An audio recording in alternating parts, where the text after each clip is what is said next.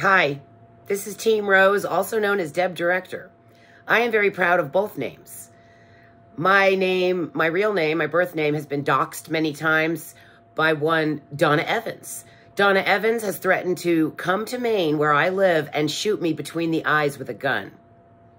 That's what Donna Evans from Mississippi has threatened me with. I've heard this from several people now. The one who needs to be reported to the FBI and to the police is Donna Evans from Mississippi for threatening to kill me several times and for cyberbullying me for 10 years. This is a proven fact. And to the FBI, this is my report. This is just the beginning of my report. I wanted to make it public. Thanks so much. Appreciate it.